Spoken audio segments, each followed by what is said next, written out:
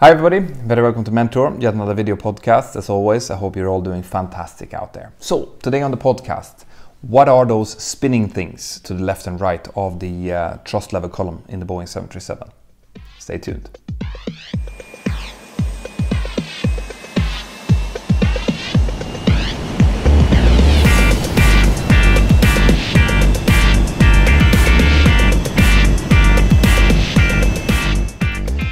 Okay guys, so to answer a question that I'm getting quite often on the channel, what are those spinning round things that keeps moving when you see videos from the cockpit of a 737? The short answer to that is they are stabilizer trim wheels. Okay, they show the movement of the stabilizer trim. Now, I'm not going to go in too deeply into what the actual trim is. I'm just going to give you a very short overview of it here. But if you go into the Mentour Aviation app, I have just added a new documentary. It's about 12 minutes long that gives you a good explanation of the different types of trim systems that exist and stuff. It's completely free. So get the Mentour Aviation app and just check that out and you'll get a full explanation of that.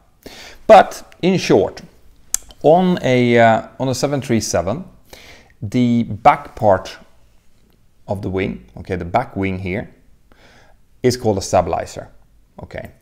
Now, on smaller aircraft, they use something called a trim tab in order to trim an aircraft, or a trim rudder. Okay. The 737 needs to be able to trim in a much larger range, much larger speed range, and also weight and balance range than, for example, a Cessna will. So in the case of a 737, the entire back wing, the entire stabilizer can actually be moved up and down in order to trim the aircraft.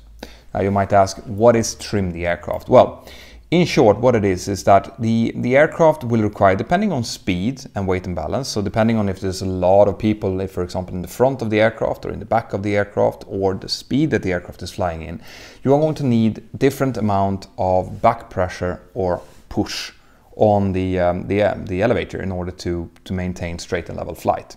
Okay, so it is very, very uncomfortable to sit for a long period of time with a constant back pressure. Right? We don't want to do that. It's very, very hard to maintain.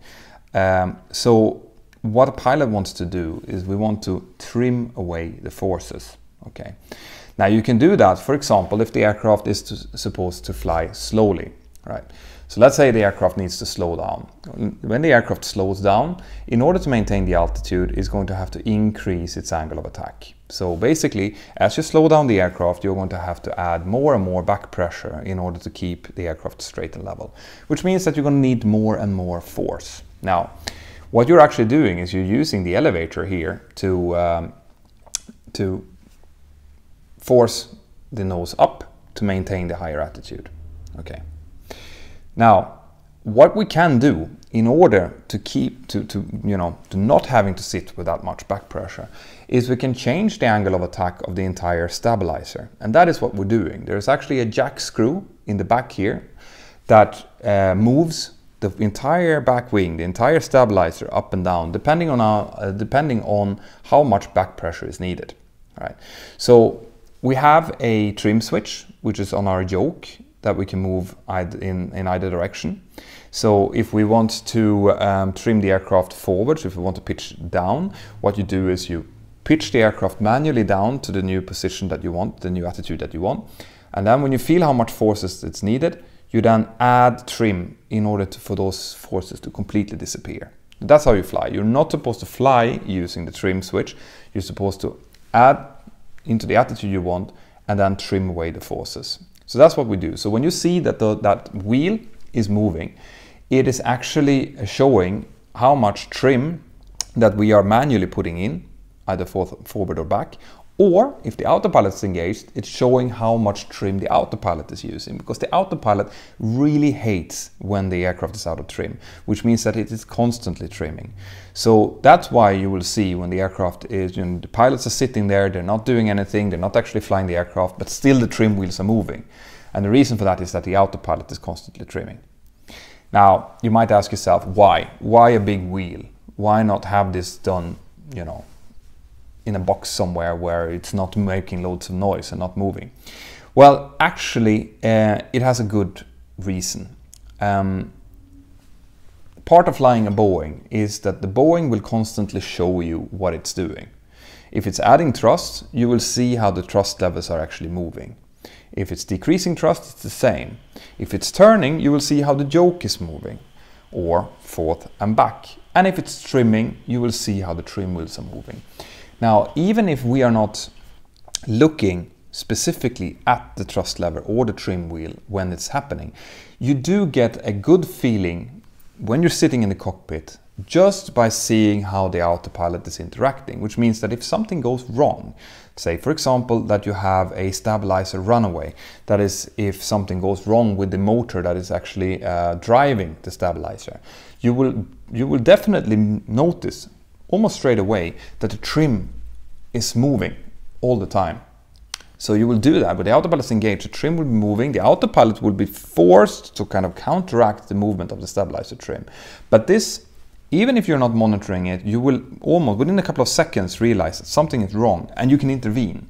Rather than letting it go, if there was no indication of it, you would have to let it go until the autopilot cannot hold it. And when the autopilot cannot hold it, it will disconnect and you might have a sudden pitch change in either direction.